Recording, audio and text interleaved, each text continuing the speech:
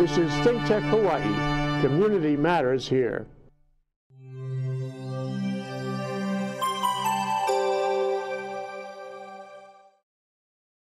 Okay, we're back with you, Maine Architecture. I'm Jay Fidel. It's the 4 p.m. block, and I'm with Jason Selley. He's a co-founder of Workshop Hawaii Research and Design Studio, and they are on hotel in Nu'uanu downtown.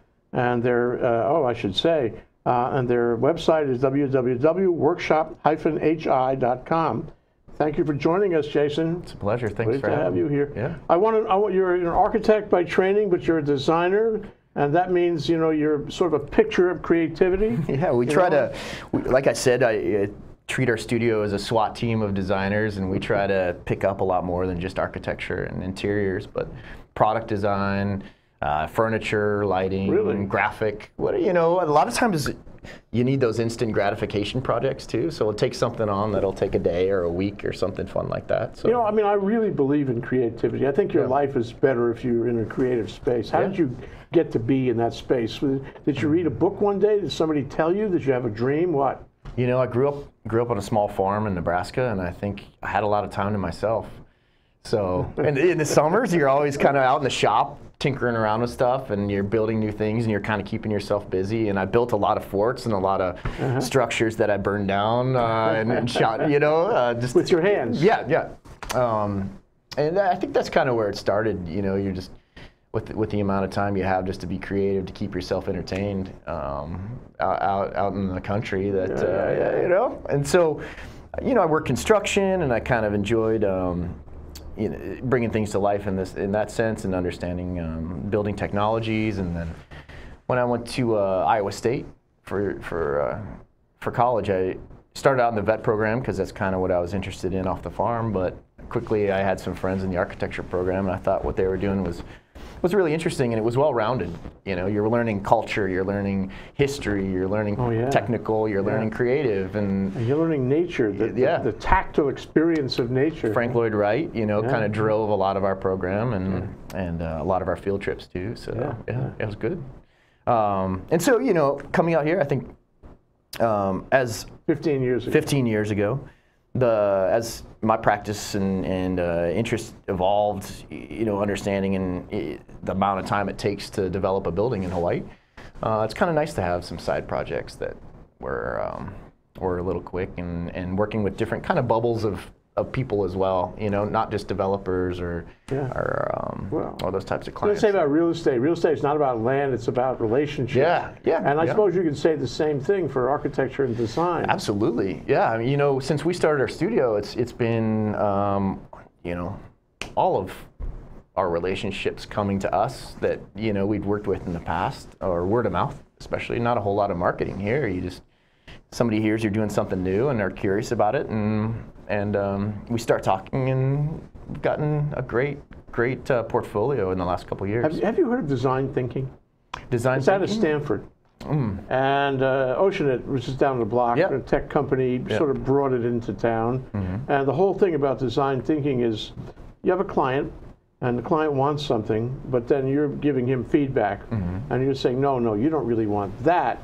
Let me explain what you really want, and then the two of you negotiate what he really wants, and then you take that road instead. And so I have a feeling of design thinking, the word design is the operative word there. And so you probably are engaged in a process just like that, when you are respectful of the client's wishes, at least to some extent, but you also feed back on the client's wishes. I definitely think that's our job, and that's why we bring value to a client. Is our job is to bring things to the table that they might not be aware of, or like I said, focused a lot of my career on design or performing high performance design, environmental design, or products that they're not aware of. Technology's evolving so fast, especially in synergy, isn't it? Everything. So what I like to do is take that basic idea that they've given us, and then showcase a lot of kind of products or ideas that can stem off of that they might not have thought about, and see what direction they want to take with it. They ever come to you, Jason, and say, look, we know that you are nascent designers. You know you're going to come up with stuff. So look, here's the box. Here's the container. We don't really want to influence you. Just do something inside the container, and we'll do it. Whatever you say. Ever have that experience? You know, I wish I could say I have. There's always parameters. A lot of times it's money, the budget. Sure, it's always money. It's always money, yeah. Time and money. We've been fortunate to have amazing clients that have given us a lot of freedom and have trusted that we are going to make good design decisions, and you know, they're investing a lot of money into that, and so you're taking risks as well. Yeah. And I think. You know, with the new studio, with Workshop, we've had a lot more of those clients saying, we want to do something different. We're not quite sure how we want to do it. Let's throw around some ideas. And as a smaller shop, I think they can afford to have us give a little more time through that creative process and not just get straight to production. Well, you want to make a statement, but sometimes the client wants to make a statement. Oh, absolutely, yeah. And I think brands are changing. And, you know, with how quickly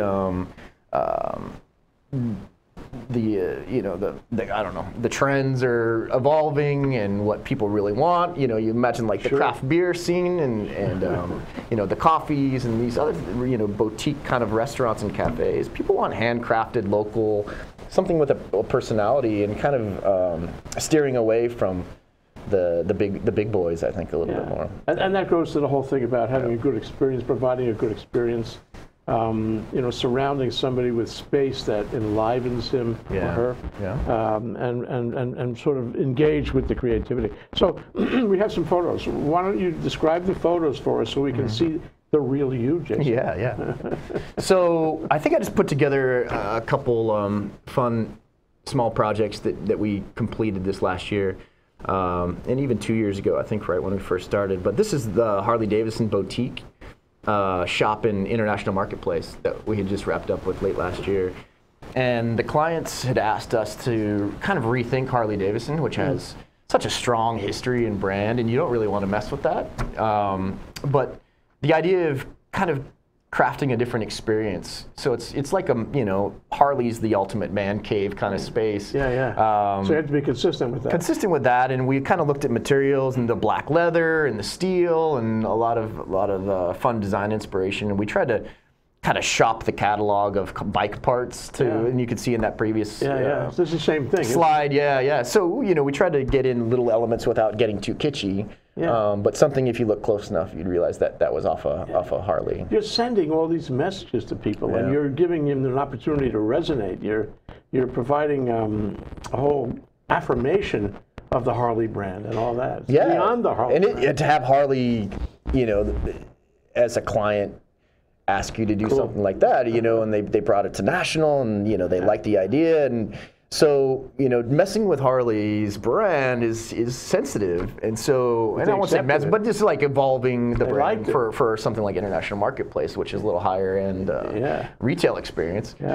So even International Marketplace, I think, was kind of like, do we want a Harley in here? You know, does that fit kind of our vibe? And then after we showed them the ideas that we had, and kind of using the black walnut and the black and steel, and we had some really great woodworkers in there. So how does that happen? I mean, do you have this moment of inspiration where you say, black walnut, steel, or you sit down with photographs and samples and spend the day, you know, in angst, trying to figure out the right one? You know, I think for us it was combining the kind of biker, like that speed shop, custom bike shop feel with men's boutique, that you might get a custom suit or something literally like rich, like a men's, you know, like a whiskey bar or something like that with the black walnut is kind of where we're leading. Then we've got this great display table in the center with turned wood, and it's got a custom Harley on it, and that's the wow. You know, people walk by and just have to go in and take pictures with the bike. And you have to sort of let your mind flow, figure out these. Now, you talked before about the SWOT approach. How does that work when you make selections of materials and designs? Well, I think what the SWOT team is, you know, with these kind of ideas, we're throwing a lot of ideas out really quickly, and we'll get together and we'll brainstorm, and you know, all of us will sit down at a table really talk about what either the style or the history or kind of the formula that the recipe that we want to use to create something new. Yeah. And then how do you kind of like mix that up or put it all together in a different way? So it's taking certain elements that you can't, that are fundamental to that brand or the personality of the client, especially with restaurants. You know, that's their personal product. Yeah, there's a lot of character that goes into personal character that goes into the restaurant space. So it's how do you create something different that that still evokes that personality? You know, I remember when I did radio, the big thing was that you had to ideate the listener. Yeah. You had to make a Mr. Potato Man person who was your personal listener and see things or hear through things through his ears. And I would guess that this is an experience you have too, because you have to see this hypothetical customer, if you will. What is he turned on by? What does he want? What are his sensibilities? What experience? What is his life experience, and what kind of experience do you want to give him now? It's a matter of looking through his eyes, isn't it? That's great. You're right on track. We've even done design proposals, especially for the boutique hotels, giving you a kind of a demographic of who's coming in, their daily experience, you know, what they do from 8 a.m. or 6 a.m. to 10 p.m. or 11 p.m. and they're, you know, get in their skin. Yeah. And it's kind of fun too, you know, to tell a story, almost to describe the design that you're proposing through the eyes of a customer, or client. Let's see some more photos. Yeah. I think the other projects we had on here, this is Mud Hen Water. So this is one of the very first clients we had, Ed Kinney, down in Kaimuki. So much fun. You know, Ed just really wanted a kind of a cozy community restaurant that spoke to the spirit of Kaimuki, and we were like, what elements do you really see on every block in Kaimuki? And it's that breeze block, you know, concrete. Yes. And you know, we talked about just kind of keeping a lot of the raw elements of the building that we had kind of deconstructed. So you see the scars of the previous space that are still exposed, and kind of just playing around with that indoor outdoor. We got this great roll-up door off of Craigslist from North Shore, and just blew out a wall and kind of opened it up. So, you know, it was a great project to kind of kick off the studio with. It's very inviting. It wants you. It that's my favorite bar. Yeah, to sit at. It's one of those that you feel right at home, and it's pretty cozy. I love the platform idea. I love the rail around the platform idea. Yeah. It's protected. It's for special situations. Yeah. It's for those who want a little more privacy than the counter. It's a beautiful idea. Yeah, I mean, and you know, we just did a lot with, you know, really simple elements, concrete and plywood. Yeah. And that was about it. We, I think one of these slides show kind of the one wow element that we were all so excited about and splurged a little bit on was the parquet flooring that we were able to get from Reuse Hawaii. Oh, yeah, there it is. Yeah, good. that came from the Honolulu Advertiser building. So that's a 100-year-old floor. And we had the guys rip about a 1/4 inch off it. It was covered in black ink. And so really? it was from the press. from the press. And so when we ripped off that 1/4 inch, it exposed that grain, and we just thought, all right, that's absolutely amazing, that pattern, and we just clear coated it, and it's just fantastic. Yeah, it is. I mean, as an idea too. Yeah. It strikes me that, you know, you want to have a kind of continuum, historical continuum. You want to connect the place with the neighborhood, with the people who are in there, with the history of Hawaii, and make it you're sort of connected with everything around us. Yeah. And therefore you feel that you're at home somehow. Yeah. Yeah, you know, I think anytime you can kind of have that heart and soul and a good story behind it, you know, it's not just, you just didn't just like you said, you just didn't have a clean slate to design something that, whatever, just making something cool. It's got to have a spirit, you know, and so I think that was a great project to kick things off, and kind of, you know, fortunately, I think clients are kind of looking a lot more for something with a deeper spirit and soul. You try to do that in every project? Yeah, definitely. So every project is unique. You're never going to do a cookie cutter from one to the other? Yeah, I think for us, like the SWAT team and research design, we're always like thinking how we can take something. If we're getting approached by clients that have had the same formula for years that's worked, but they're like, hey, I think it's time to shake things up a little bit. And so it's been fun. Well, a lot of, my view, everything changes. Yep. They used to say, tout ça change, tout la même.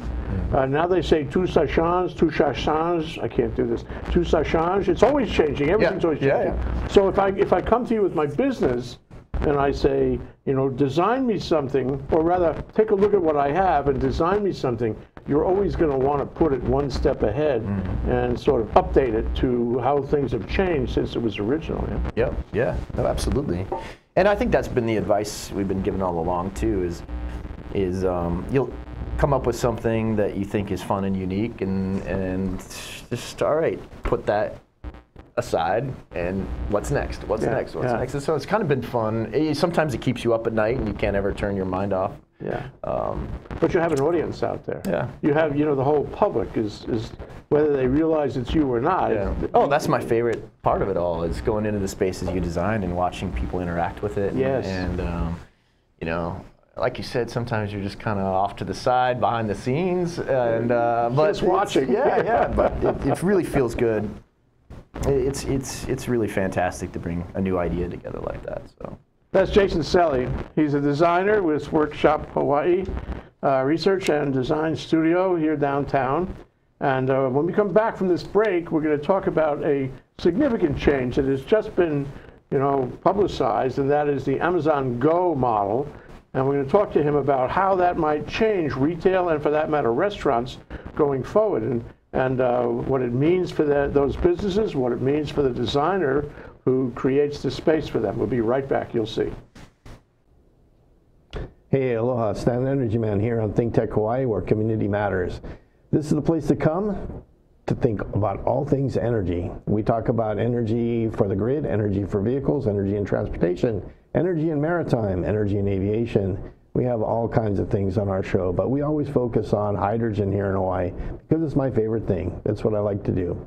But we talk about things that make a difference here in Hawaii, things that should be a big changer for Hawaii. And we hope that you'll join us every Friday at noon on Stan the Energy Man and take a look with us at new technologies and new thoughts on how we can get clean and green in Hawaii. Aloha. Aloha, I'm Winston Welch, and every other Monday at 3 p.m., you can join me at Out and About, a show where we explore a variety of topics, organizations, events, and the people who fuel them in our city, state, country, and world. So please join us every other Monday at 3, and we'll see you then. Aloha. This is Humane Architecture, which plays at 4 o'clock every Tuesday. And we like to examine our world. We'd like to examine how our human experience can be better. Martin Despang is the host of this program. He's not feeling well today, so I'm stepping in, but he introduced me to Jason Selley, who is the co-founder of Workshop Hawaii Research and Design Studio right here downtown. And so we're having a wonderful time trying to find out about exactly how design works and how you can express yourself and bring people into a kind of, combined collective experience where everybody wins, win, win, win, win, win. This is a marvelous, you must be a happy person, Jason. Yeah, I think it's important to be happy when you're doing these types of projects because it's tough. And you have to make a lot of difficult decisions, and you're dealing with time and money, and it should be a fun process for the client too. If you're investing that much into something, it should be fun. It doesn't have to be painful. Yourself. Yeah. And you're putting a lot of your own personality and hoping someone can translate that into design. So. You're memorializing your own thought, which is really fabulous. And then you go do the mud hen kind of restaurant thing, and you're on the side as an observer. They don't know you're the one who designed it, and you see them come in there and they go, ooh and ah and wow, this is beautiful, and that's a lot of gratification right there. Yeah, definitely. So let's talk about Amazon Go. This is really an interesting idea that technology is going to redefine how retail works, and there won't be any cashier booths or spaces anymore. It'll be very minimalist in a way. It'll only have products around, although you and I talking maybe a Starbucks kind of coffee shop in the middle would help draw traffic in. But retail will be different if you don't, if you don't have to worry about the, what do you call it, the transactional obligations of shopping. You just go in there and you put it in your bag and you walk out again. That's pretty good. So how does this change your perception of the way a retail space should look? That's an interesting question. I think, with how quickly retail's evolved in the last 5 years, and you're seeing the bookstores closing and kind of these other, and how Amazon's driving commerce. You're seeing the big brands right now evolving, and I think we talked a little bit about Nike and Under Armour and Adidas creating more of an experiential showroom than calling it kind of your typical retail store. So they're creating spaces that you go in and you play with their products and you test them out. You put on a pair of shoes. They actually are scanning you when you walk in. They can tell the size of clothes that you have, the size of shoe. It's invasive. Yeah, well, and that was a good point too. People feel like it's creepy, but once they get past that, they really have a feeling like they enjoy that experience and how convenient it was. And so it was like, they related it to buying clothes off of Amazon 5 years ago. Nobody would have ever done that. And now it's kind of common for people to do that. So I think the majority of the public will get over that really fast just because of how convenient and how quick and easy the retail environment's going to be, I think, after that. But I agree. So what Nike's doing is they're creating in New York a mini basketball court and a little track with video screens that you can change in the store, that you can change to any environment you want to run through, and literally, and then you just kind of you play around with their equipment, and then you can decide whether or not you want to buy it. The thing about Amazon Go, and what you realize when you're shopping on Amazon, a lot of times they have recommended products. So I think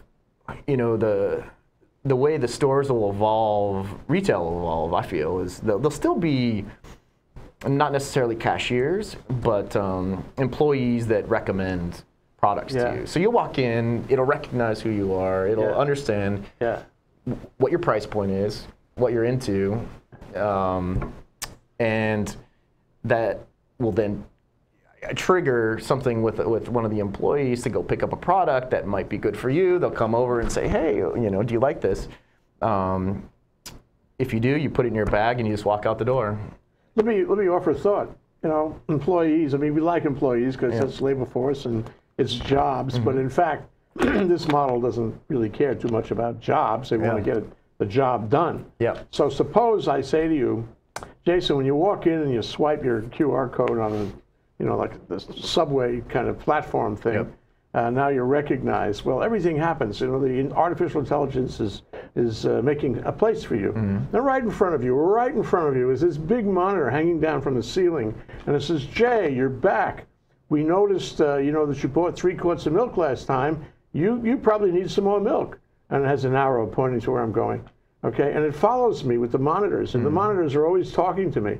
Or maybe on my cell phone. I mean, that's cheaper. So I'm always getting advice, just as you said. I'm getting advice about what I might need, what I might consider, and the store is giving me a pathway to the best places. And then I would add one more thought to that. The very interesting thing about ABC stores here, if a product sells, okay, they move it forward, and they have more of it. If it doesn't sell, they move it backward and out of the store, not there.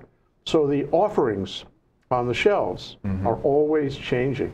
And this really does a great job, in selling product. I am sure to a moral certainty that's exactly what Amazon's going to do.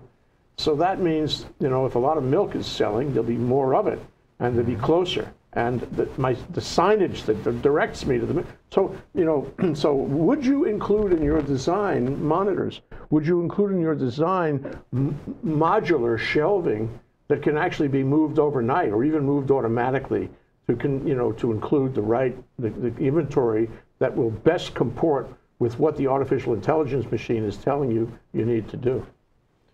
Yeah, I think so. I know Lowe's is experimenting with robots already that kind of can help you through one of their, their large store, one of the large warehouse kind of stores that it's sometimes hard to find things, and you get kind of a curated experience by following this robot around. So it's something similar. Yeah, I love it. Yeah, so a cute robot. Yeah, something really sweet and friendly that'll help you put together what it is. Or lights on the floor, like on the airplane, lights that are moving lights. Just follow the lights. They're your lights. With Lowe's, especially your Home Depot, when you're trying to build something, I need to fix my toilet, and it'll recommend all the pieces that you might need to do that. And, that way you don't go home and forget forget something you really needed. Yeah. And I think that's where that artificial intelligent technology is really coming in. Is it's starting to kind of curate that experience and recommend things for you, and help make that easier for you to get in and out. Further with one other thing, okay? This is I don't know if you've ever been to B&H Photo in Manhattan. It's extraordinary. It's where a lot of the stuff in the studio comes from B&H Photo, because it's the king. Okay? And in B&H Photo, when you go and you buy something at a counter and you're talking to a clerk, he puts it in the computer, and some kind of mechanism happens where it's taken out of inventory, it's put in overhead racks and trolleys. And by the time you get to the checkout booth, all your stuff is sitting all there. Wow. You have to carry it. It's right there for you. So if for example, that I like 1 quart of milk, one loaf of bread, I can have a packaged, like a menu of stuff that I want. And I can have this conversation with them on my cell phone before. And I say, well, give me 6 SJ7. That's my menu. And when I get to the store, it's waiting. I just walk out with it. Yep. Fantastic. And of course, Amazon can also deliver that package to you. So I guess the question is, do we need more space, less space? Do we need open space? Where is the space concentrated with with these possibilities? Well, I think for retail, it becomes, I think we talked a little bit about it becoming a beacon for the brand, and the understanding the soul and the heart of whatever product it is that you're wanting to buy, and then you can go buy it where, however you want to. Amazon can drone it to your house. They've got the 1-day fulfillment now, those kinds of things. But less about transactional space, but more about experiential space. Yes. And that kind of thing. So I could see that being the future for these kinds of like maybe the more the retail side, but when you're talking grocery store or Home Depot or Lowe's, I think that the automated fulfillment, similar to what Amazon has now, with robots taking off shelves what people order and putting them in boxes, and they pack it up and it's off, and nobody, a mini robot like warehouse. I could see a grocery store doing that for you, where you just put your list together, or similar, on your refrigerator. You could put your shopping list together, and then you push order, and by the time you get to the grocery store, you go pick it up, and it's packed up and ready to go for you. So it's less space. A lot is happening behind. Yeah. I could see more the transactional space where you're just picking up a package or bags of groceries that you've pre-ordered, and you're walking out the door, and it's all paid for. Yeah, and you were mentioning this kind of thing where you have a showroom only. Yep. But you could actually integrate a showroom only with a delivery point with those trolleys on, over the overhead somewhere. Yeah. And so you look at the showroom. This is like the Horn and Hardart cafeteria back in the 30s. You push a button, and presto digito, it appears at the checkout point. Yeah. Somebody hands you a bag full of everything you ordered, and it's automatically. I guess the possibilities are enormous here. Yeah. When you put it all together. Of course, you have to have your Starbucks as well, so you can talk to your friends, meet your friends, and have a Seinfeld kind of experience, Yeah. But the question is, how do you design for this? It sounds like it has to be completely modular. It sounds like you have to allow for change in that configuration.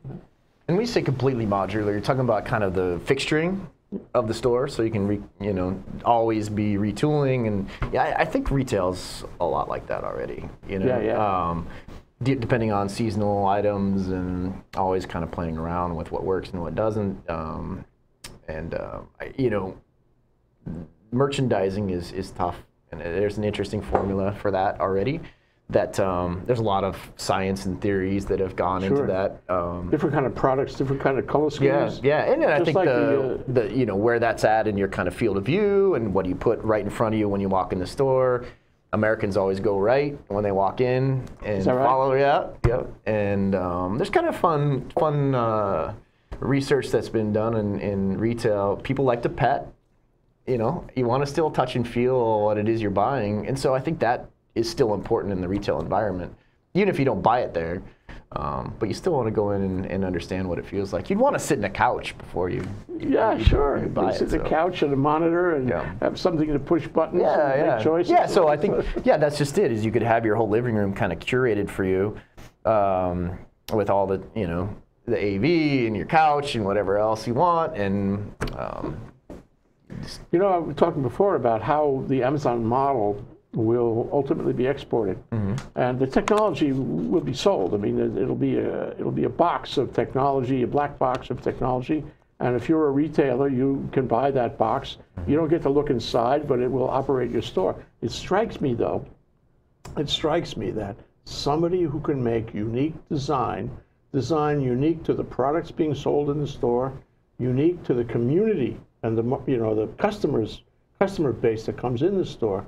You want to have somebody who understands those things in that situation to do the actual design of the store. Even though the technology is fabulous and it's going to be global, it's the individual stores have to be individual, don't you think? You know, I think with the back end side, the technology side, I wonder if it's easier just to almost like outsource that. And you can kind of have this kit of parts that you need, but you don't have to understand the technology behind it. You just need to know that, you know, it'll recognize the person when they walk in, and your shoes will be 3D printed by the time you get to, you know, the back of the store to pick them up. So, yeah, you know, that's an interesting question. I don't know. It's one of those things that, as Amazon evolves or Alibaba's system evolves, I'm sure they'll have the ability to kind of, you know, mix and match whatever they need to I suspect serve. You'll be there. Yeah. Just the way you made that Mud Hen restaurant feel so Kaimuki. You could make a store, high-tech store, feel so Kaimuki. I think it still needs to, you know, it still has to have, you know, you got to have the unique brand and that experience that people want to have, and, you know, that's just the back end of it, making it more convenient to get it. Yeah. And, you know, I think grocery stores are going to pick up on it pretty quick, like you were saying. Yeah. Well, for now, it's, at least for Amazon, it's all groceries. But I suspect once they get the bugs worked out, it'll be everything you can carry. Yeah. And what you can't carry, that'll be delivered by drone. Yeah. Yeah. I know. Uber. I don't know where the FAA is at on that, but not So I'd offer one more thought. Yeah. That is that, you know, there's a certain life, you know, a useful life to a given design right now. We talked about, you know, how after a while, in order to renew this business premises, you have to update it, upgrade it, redesign it, redevelop it somehow. Otherwise, it gets old. Now, Hawaii is not particularly sensitive to this, but the mainland is. Right. And, you know, if you want this store to be, you know, sustainable and resilient against changes of all kinds, you have to go in and you have to. Do you agree with me that this interval is going to get shorter?